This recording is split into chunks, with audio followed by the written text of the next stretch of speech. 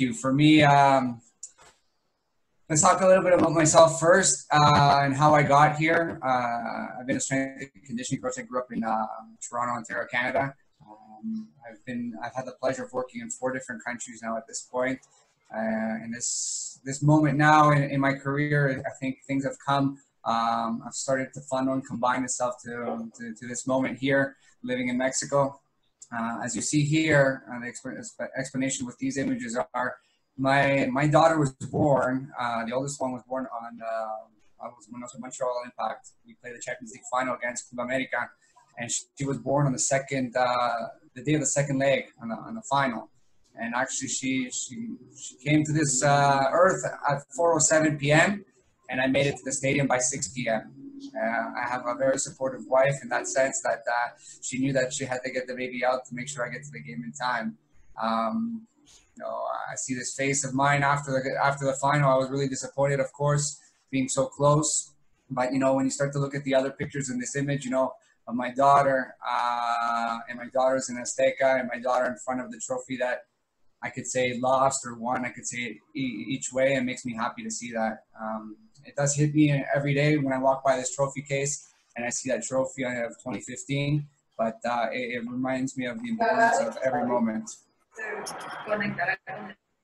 So let's talk about the game. Let's talk about the energy system development first. Bueno, pero esos no sé si están allá. ¿Estás allá? Mute some mics, I think.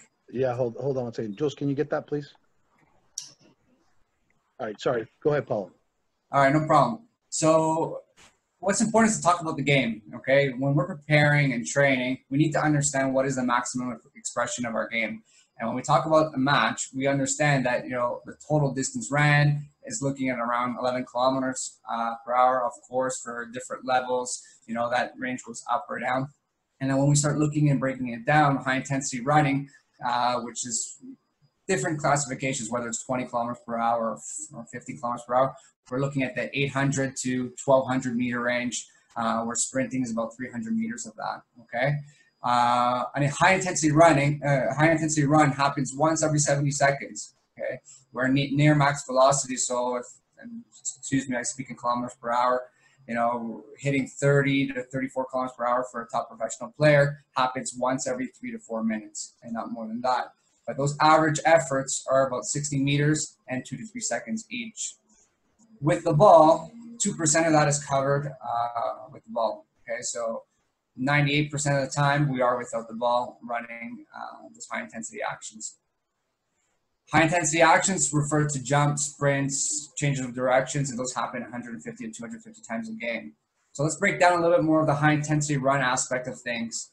Those runs range from 5 to 30 meters, with the most intense period in a 5-minute period would be around 300 meters cumulative, where that would be 7 bouts, over 111 seconds. That means 1 per 16 seconds. A repeated sprint bout is referred to 3 sprints within a 60-second period. And that only happens actually 1 to 2 times per game, not as often as we think. Okay. Many of the actions are not classified as high intensity as they do not reach that 19 and 20 kilometers per hour. And 16% of that load actually comes from short accelerations or decelerations that do not hit that classification. So when you talk about high intensity exercises, it might be just stepping 2-3 steps. We might not hit max velocity or close to it, but our acceleration or peak acceleration will be very high. So if you see the greater percentage of run, between the greater ones are between 10 to 15 and 5 to 10 meters for each effort. So what happens with the ball? Okay, I mentioned it as 2% of the game. You're actually only spending 191 meters traveling with the ball and for wide midfielder being the most is at around 286 meters. Of that total distance, 34% of that is above that 19 to 20 kilometers per hour, and 26% is above that 14 to 20 kilometers per hour. And the length of the runs with the ball are about 4 meters and 2 touches per possession. So what is the most demanding segment of a match? And I think that's really important to understand too, because you are preparing for those most demanding moments. Those are the moments when goals are scored or goals against. And when we look at that in a 1 minute segment for midfielders and wide midfielders, we're looking at that 200 meters per minute range. These numbers are going to start to make more sense as we get down into the further slides and we start planning our training. So keep in mind that 200 meter per minute range. So the central defenders are the lowest. And here's an example of a high intensity run by Guido Rodriguez, hitting 29 kilometers per hour. And if we were to put some clips of him together, there'd be many, many moments of him doing things like this on the attacking and defending side of things.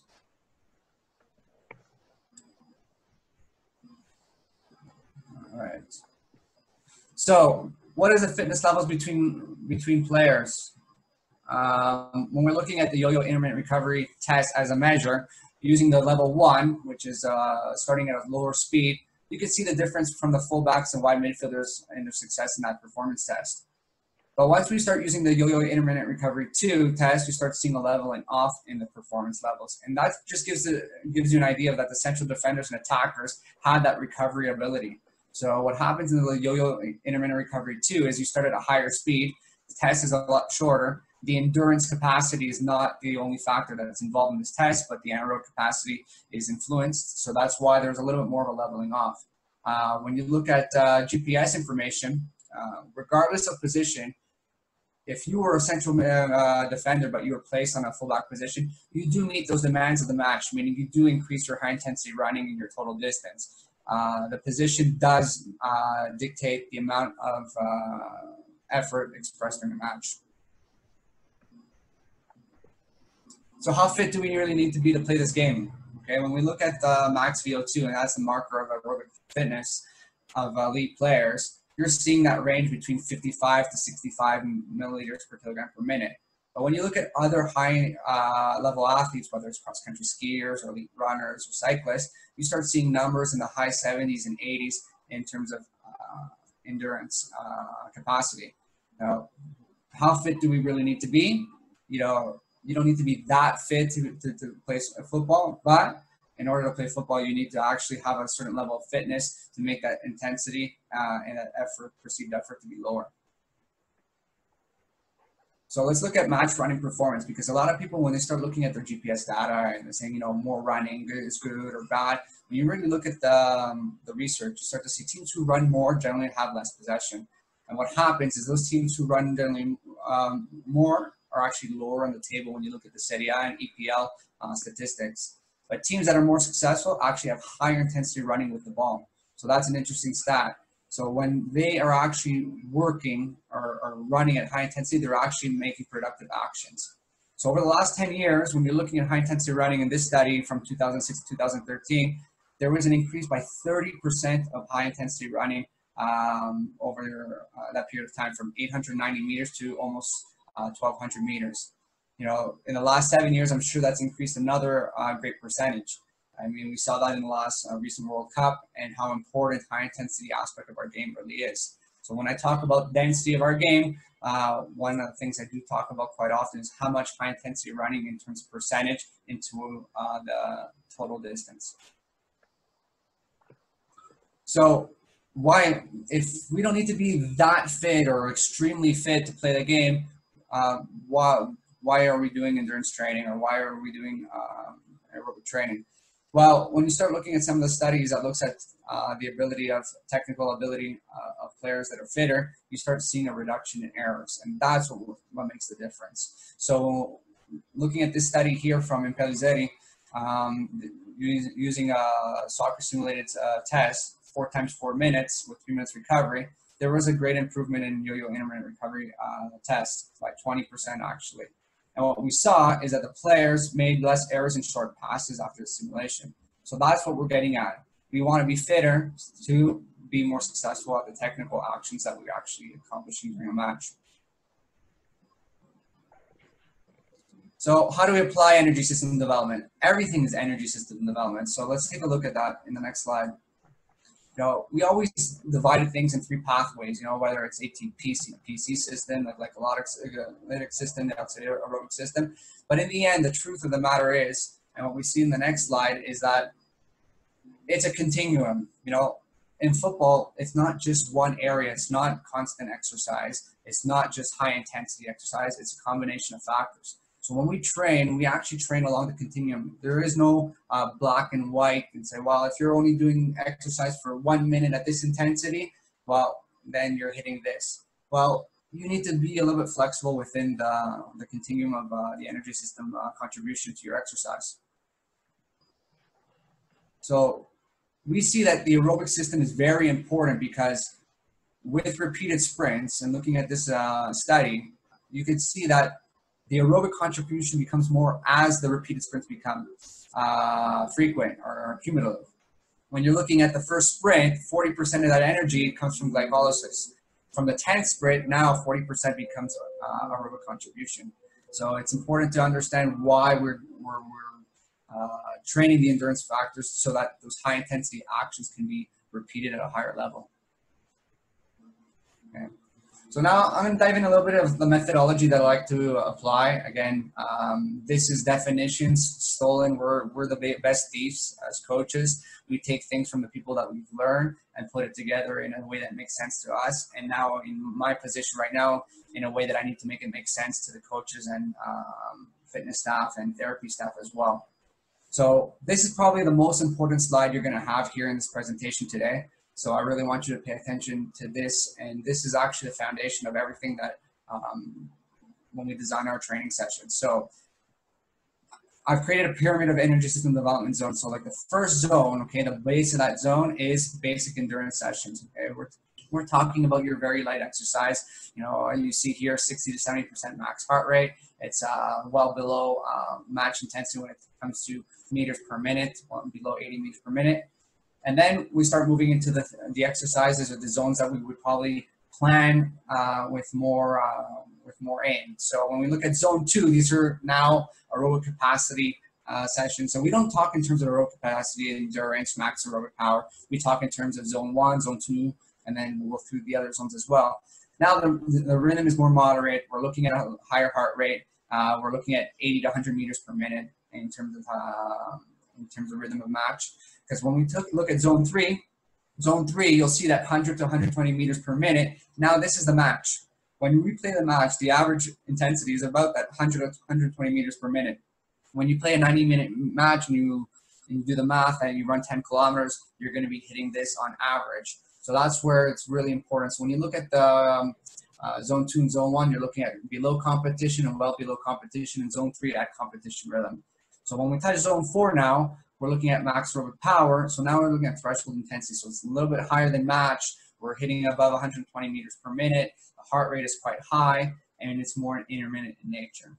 And zone 5 is my last one, where we're looking at speed endurance. So this is max effort, you know, above 75% max sprint speed or 130% max aerobic speed, and greater than 200 meters per minute in terms of playing rhythm. So have a look at that. That dotted blue line is really important because now we start talking about, you know, the anaerobic contribution above that in zone 4 and zone 5, where it's a greater contribution than the aerobic component in zone 3, 2, and 1. So here we have 3 methods that we like to apply, and it's tools. You know, there are moments when you work without the ball, there are moments when you work within the technical aspect, and there's moments when you work in a competition or game situation. For me, right now, there's an equal representation, but that doesn't necessarily mean that's what I believe in. I mean, there are moments where a technical representation will be a little bit higher. There are moments where competition or game situation needs to be higher, and there are moments where without the ball will be higher, like right now, what we're living right now in our situation with our lockdown situation. So exercises with the ball, what are we talking about here? You're talking about jogging, tempo runs, high intensity interval training. You know, things to consider when you design these types of sessions are, do you include change of direction? What is the setup? What are the elements of your setup? What space do you have? What surface are you using? Is there an incline or no incline whatsoever? You know, technical exercises, now we start talking about a little bit more fun. This is where the players really start to enjoy themselves. You're involving dribbling, passing, controlling, heading, kicking, crossing. When dribbling a ball for the same speed of running, we're looking at an energy cost of 10% more. So you get a little more bang for your buck, but the effort has to be there. we do need to keep in mind that fatigue and technical reproducibility is important. You know, if you do have a breakdown in technique, you need to understand that that's going to be probably a compromise that you decide when you choose these types of sessions. Doesn't mean it's a good thing or a bad thing. It just means it has to be part of your plan. And obviously, players enjoy it, and you're hiding the physical demand. Game situation exercises. This is where we do most of our work, of course, where, you know, we're talking about anything from 1v1 to 1v2 to 11v11, superiority in numbers, exercises with waves of competition. You know, when we look at studies, we're talking about small-sided games, it showed to be effective at placing a greater percentage of heart rate above 95%. So that's why it's really important, because there is a neuromuscular and a cognitive component that adds to that effort, and that is why you get a higher intensity running. But what you need to understand is where are you placing that in your session, in your planning, and what are the elements that you're trying to accomplish. Because at times when things are not planned properly, you do not achieve that greater percentage of heart rate or near max heart rate. So when you're looking at training prescription, these are the elements that you need to add up. You know, when you're talking about the work intensity, the duration, the recovery duration, number of repetition sets, the recovery between the sets, total volume, work mode, environment.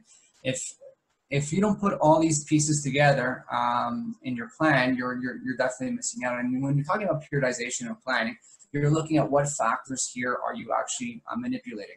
So what we're going to do is when we go look at the zones in the following slides, we're going to always go back to this type of framework to understand what is the intensity, what is the duration, what is the intensity of the recovery, and the duration of the recovery as well.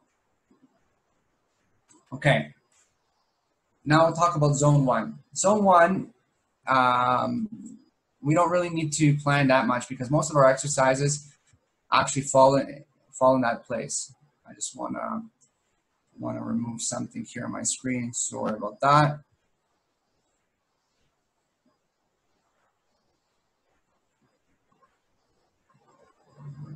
All right. Sorry, Steve. I just need to put that back. Okay.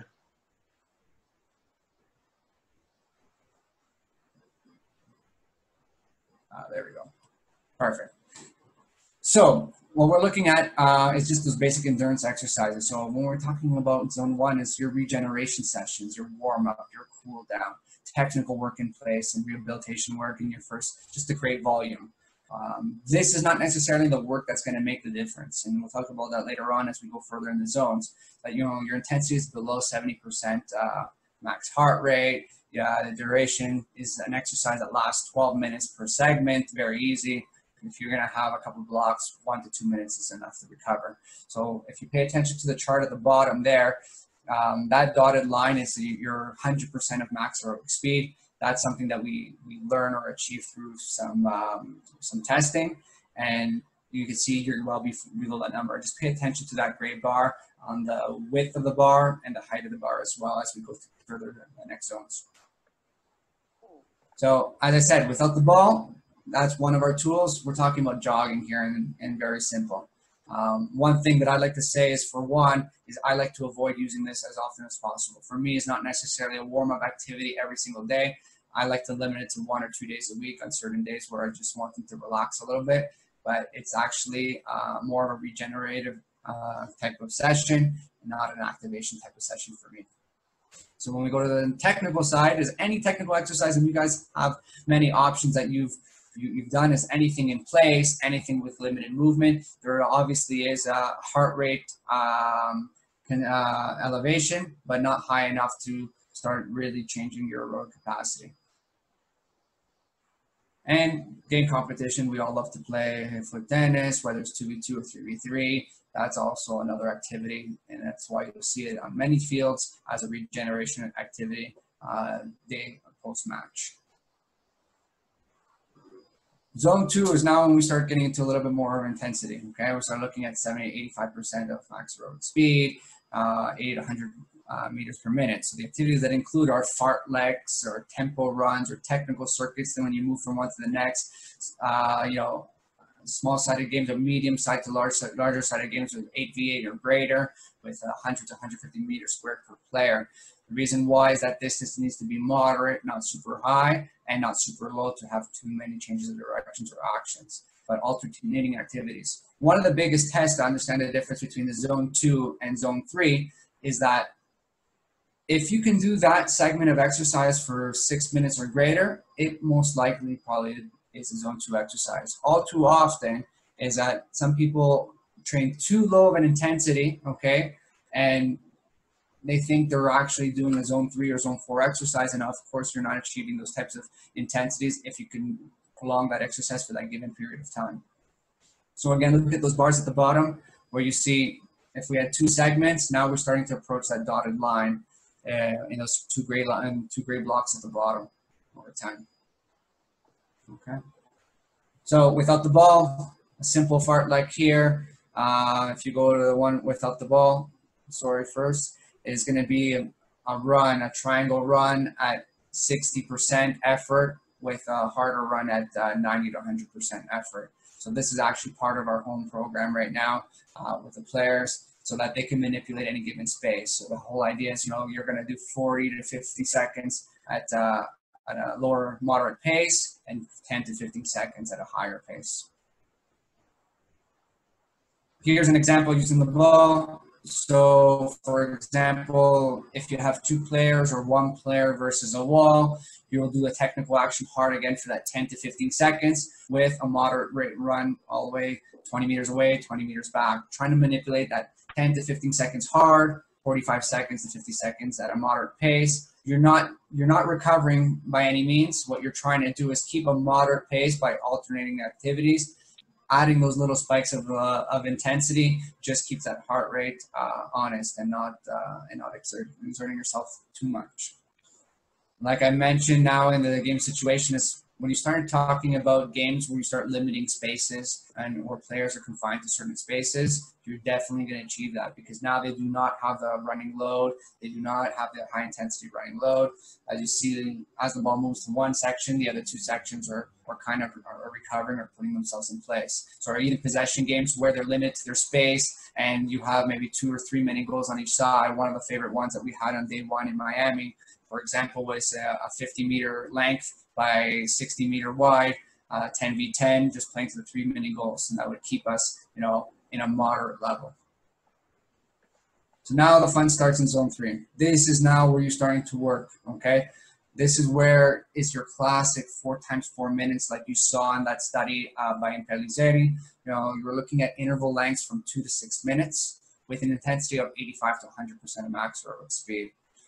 Okay. Your volume here is going to be anywhere from 8 to 24 work minutes, and that's important to keep in mind, that effective load.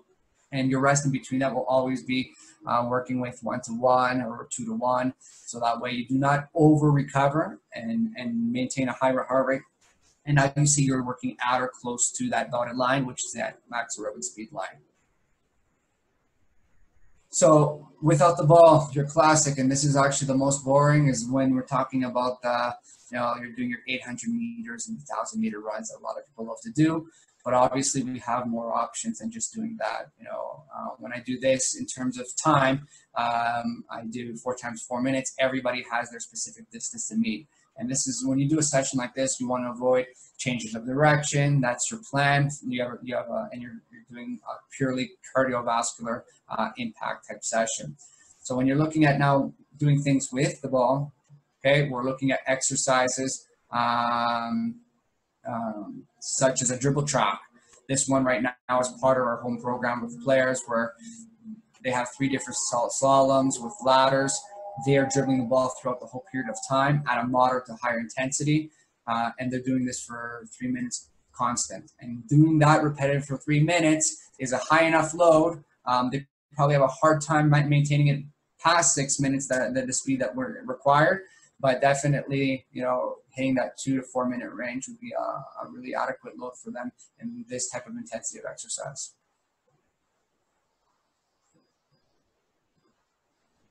No. So we got to move to the next slide. So here are the examples with game situation. Game situation, for example, if you've played a 4v4 with mini goals like you see on the left, that is definitely a zone 3 exercise. And all too often, what is done poorly on our end is the load that we actually put per set. So doing this for 2 to 3 minutes to start and progressing it to 3-4 minutes later on is actually a good progression. You know, most of the time when we start hitting 5 or 6 minutes, 7 minutes doing this type of exercise, you're not meeting the intensity that you're looking for. So remember, here we start talking about quality over quantity, and we want to make sure that we hit the right intensity and start maintaining that action. On the right, we start looking at a similar, obviously similar load, but 2v2 with bumpers. I'm sure you've done this many times, where you see the breakdown in technical action start happening easily in the 1.5 or 2 minute range. So you want to maintain it right around that range and keep moving from there and not that much further on from there. So let's go looking at zone 4. This is where I start to have a lot of fun. And, you know, one of the conversations I had here with my fitness coaches and my staff is that the exercises, when they felt that they were doing these intermittent exercises, they weren't meeting the high intensity demand that is possible from these types of sessions. So remember, now we're starting to work at above max aerobic speed. One, you need to understand what that is first. But when you're starting to hit 120% max aerobic speed, it's quite hard. And that was kind of the response from the staff is like, well, it's very, very difficult. Well, that's the whole idea. You want this exercise to be very difficult, and that's why we created intermittent in nature. And not allowing too much recovery. So 1-to-1, 1-to-2, I don't really like too much, and 2-to-1 in terms of work to rest. Doesn't allow for enough for the heart rate to return back to that 120 or 130 level. You want it to keep it high, because the lower your heart rate goes in this type of exercise, the harder you have to work, or the more often you have to work to get a cumulative effect, to get to hit the red zone, as people would say, is above 90-95% max heart rate. So less rest is good if you're maintaining the intensity that you want. If you're not maintaining the intensity that you want, you need to really consider what is the intensity or the appropriate intensity for that player or that exercise. So we're looking at interval lengths from 10 to 45 seconds. So in turn, the recovery is going to be the same, whether it's 1-to-1. So if it's a 20-20, you're going to go 20 on, 20 off. So keep in mind that you want to have as many intervals as possible per set to get that cumulative effect without a drawback in terms of intensity or performance from your players. So as you see, the total work does go down. Here in effective work, we're looking at 2 to 16 minutes. And where do these numbers come from is because if you start looking at the amount of time spent at that speed, so let's say 10 minutes at running at 5 meters per second, okay, you're going to look at you're looking at about 1,800 meters probably at high intensity running for your session. And that's what you got to think about, in terms of matching that match demand. When we looked at that high intensity running component, we're looking at anywhere from 1,000 to 2,000 meters, depending on level of competition or depending which threshold you're observing for your players. So let's look at the examples that we have now. So without the ball, your typical box to box, 15 on, 15 off. And I think you need to really be careful with that. And the measurement, and this is one of the things that I've caught working with different groups, is that the same measurement and same time for each group is not appropriate. Because for one group, for my U15s, 75 meters might be enough, but that might not be enough for the U20s. So the U20s, you're looking at maybe 85 to 90 meters. So it's important to understand what is that max aerobic speed and calculate it, and then even have the differences within your group.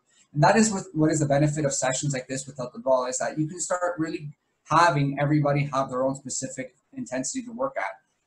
Well, not intensity, but effort is going to be the same throughout. So 120 max aerobic speed for the player who has the highest endurance capacity versus the one who has lowest. The only difference is going to be the distance traveled over that period of time. So that's what you need to observe, so that you get a matching heart rate and you get a matching effort for each of those players.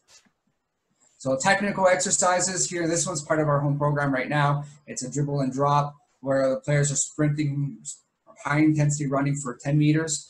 Then what they're doing is they're leaving the ball, running without the ball, running with the ball. That change of action, but over that period of time where one loop is 15 seconds and they do it twice is 30 seconds. That would be an intermittent activity. So they do 30 seconds hard, 30 seconds rest, and repeat that 4 to 6 times to make it one set. And they would do probably 4 to 5 sets, depending on where they are in the program at the moment. How do we accomplish that in competition? There's many different ways, okay? And one on the left is an example where one player is dribbling the ball, the other one's running and coming back to going into 1v1 or 2v2. Okay, those are examples that really you can design yourself quite a bit. So if you have one player with the ball, one player without the ball, in this example in the animation, they only show the two players traveling. We could have two players going, and you don't want to overdo the amount of players, because what happens then is that they already feel like they're not part of the work, so they don't meet the intensity that you're looking for. So getting the right distance, okay, and here it doesn't really show, but that distance is actually over 50 meters, okay? We're looking into half field and back to get back into the competition, okay? On the right side, here's more of a playing style where it's 3v3, running outside those flags. It's about a 50 to 60 meter run going into a 3v3 game. So if you want to cap it at 15, 20, or 30 seconds, you can do that to start meeting those demands, and the next group would go in. So obviously setup is going to be important here. So if you have 6 players and per side, you definitely need to have 2 setups that have a team of 24. Okay, if you do have a team of 18, so you're going to have to think about doing it from 1 to 2, or doing another activity with a similar 1-to-1 action before you come back in here. And that's where your creativity and your staff becomes very important, is how do you apply these things. So even with the staff that I've worked in, we've actually even done these own type of 4 exercises using tactical work. Tactical work when you're looking at whether it was a pressing situation for a big period of time with intermittent rest, or a coming out of the box situation with intermittent rest as well.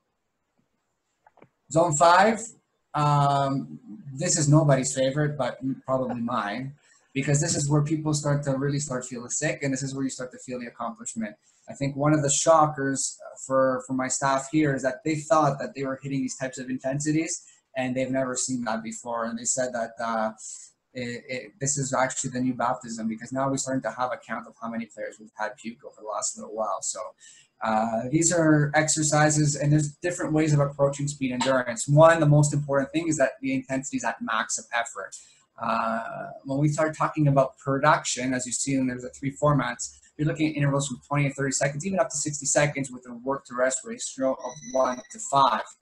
What happens here is that effort is as hard as you can for that period of time. And obviously you're not going to do the same volume, and you're not going to do the same amount of repetitions, because when you start hitting repetitions 2, 3, 4, you're definitely spent, and actually maybe even sick.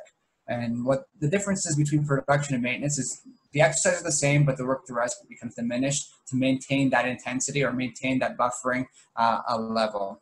Then the third one, which is more fun for most people, is the repeated sprintability. And now we're looking at actions at 3 to 10 seconds with a rest of 10 to 60 seconds. Okay, so keeping that work rest 1 to 2 or even to 1 to 4. What's really, really important is the speed of the action. And if there's a pacing strategy happening in that repeated sprintability, that is actually a poor execution of the exercise. So that, as a coach, we need to keep an eye on that, and we need to make sure that the exercise is designed appropriately. So for example, dribbling for that 3 to 4 seconds might not create enough speed. So that's why some of these actions here, as you're going to see later on, is just a small ball action or a partial dribble action, but it's important to really combine and make sure that you hit that high intensity speed. So when you look above, now we're talking about like greater than 200 meters per minute. So if we're looking at a 1v1 exercise over a large space, you're going to start hitting that kind of threshold. Okay, so let's go and look at some examples. I did discuss a little bit about the difference between production, maintenance, and repeated sprintability. Okay, keep in mind these work to rest ratios, and you see like the total load for a session, for a speed endurance production session, effective load might be only 1 minute to 2 minutes. So 4 times 30 seconds is that. So that, if we did like a 4 times 45 seconds 2v2, now we're starting to hit that 3-minute range. So we need to start keeping in mind that repeated sprintability is even higher, so that work total work is actually going to be a little bit lower than the speed endurance production or maintenance work. So let's go look at those graphs in the next slide. Okay, let's look at the difference between the 3. They're all out, but as you see furthest to the right, the repeated sprintability, you can achieve a greater speed because of the shortness of the action. Where the speed endurance production and speed endurance maintenance, they're about the same in terms of the speed above max aerobic speed, but you see the difference in recovery between the bars. And that's where that becomes a difference maker. And where you apply it and how you apply it is going to be your choice and be very important. For me, I barely touch any speed endurance maintenance sessions. Those sessions happen as little quick starters towards the end of the season to maintain a little bit of work. The great part of Zone 5 work, okay, is that with minimal work, you do have an impact in your aerobic capacity. And that's why it's important to look at the Zone 4 and Zone 5s, and those are the most important type of sessions for me. So Zone 5 is part of the training plan in maybe 30–40% of the weeks that we work. So let's look at a session without the ball. On the left, okay, we have a competition between two players with some deceleration zones. What happens is there's actually 12 meters between the first red cone and the first blue cone, 12 meters again between the two zones, 12 meters to the last red cone. So that makes it about 40 meters coming back. And that's about 15 to 17 seconds at full effort. Those start and stops actually cause an extra effort for the players and an extra energy consumption. You know, when we look at it in terms of repeated sprint ability, we'd probably have a short sprint over, 10 meters there and back. On the box here showing about 20 meters. That's a little bit long, but there and back, resting for, so if it was there and back and it took them about 7 seconds, you're looking at resting 15 to even up to 30 seconds as you're repeating that based on your plan. And then repeating that, 6 to 8 times per set. So let's go look at the technical exercises. This is my favorite exercise, and some of you who've seen it at the convention, I've seen it in work, is where you have 4 players on the outside with 1 player doing the work in the middle. So this is what makes it easy to do that 1 to 4 to 5 kind of work to rest ratio, where they're making a pass to the outside, okay, sprinting around that player and another player and receiving the ball on the other end. What happens there is it's about, you're looking at 7 or 8 times, 7 or 8 seconds to get back to the middle every time. So we're talking about a 30-second overall in a 15 by 15 grid. Depending on the age group, I'll play with 13 to up to 17 meters per grid per side. Switching over to repeated sprint ability, okay? It was like the sprinting exercise, but now you would go sprinting, put the ball through a gate, put the ball back, and sprint back out. And if you had a partner or a wall, you probably would do the pass and stop and go back out. So you need to be creative in what you do. So right now, this is actually in our home program, so that's why I have it like that, where the players by themselves. So now how do we accomplish that in the most fun is in competition and games. On the left, we have an example of a 1v1 where there's 4 balls that will be played. So you play the first ball, then based on a number, they go to that corner looking for the other ball, going back and playing. So based on the number of balls that you play, if you play 4 balls, about over, and this was a 40 meters by 20 meter space, you're going to probably get them to about 30 seconds. And again, it doesn't have to be perfect. That range, 25 seconds. It depends on what you design and then progress from there. That's why it's important to take a lot of notes in terms of the measurement of your fields, the number of balls used, and then timing these exercises, and then keeping that in a record for yourself and see where you're going to progress from there.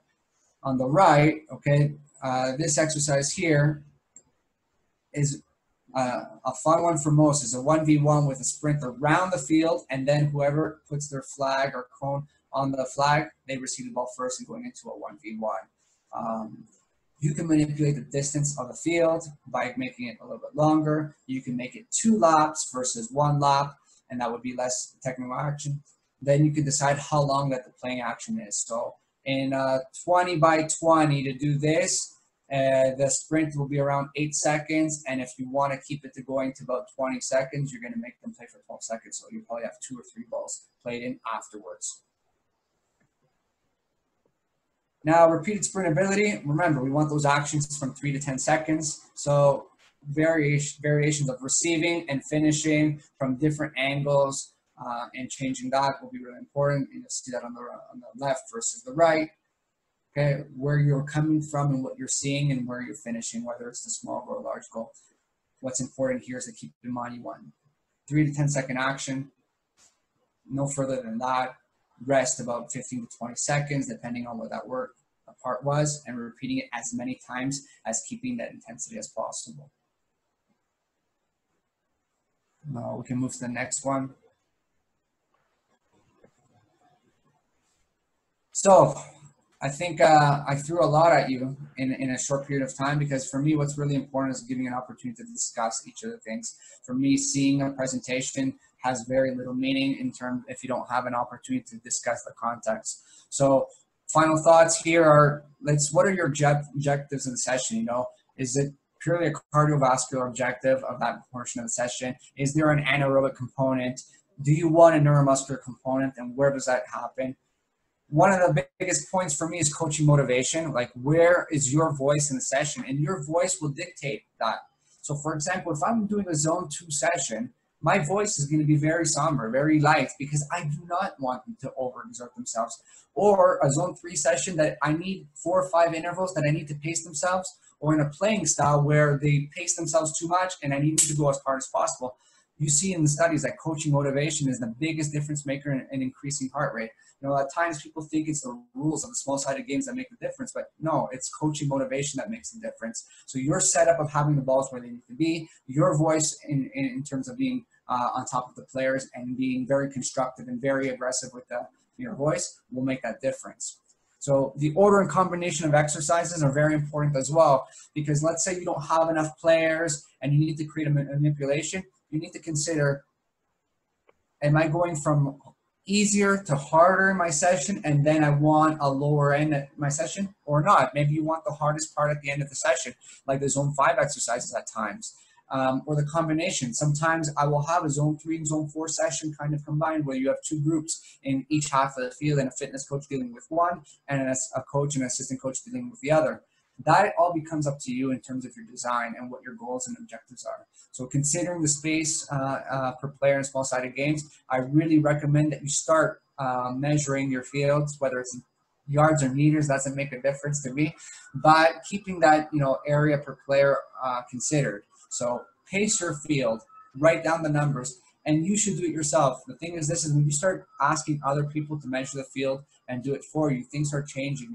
And I always ask, you know, maybe somebody to do it, but I ended up doing it myself, to be honest. And that's where you start getting a little bit confident in what setups, unless it's actually a very clear distance, like a double box. A double box, you know, is going to be 33 meters by 40 meters. I think that's where you start basing that, that measurement. So reading, I know this period of time has been a lot of reading, a lot of lectures such as this for everyone in this period of time. But one of the greatest tools is if you go into Google Scholar and you start putting any of these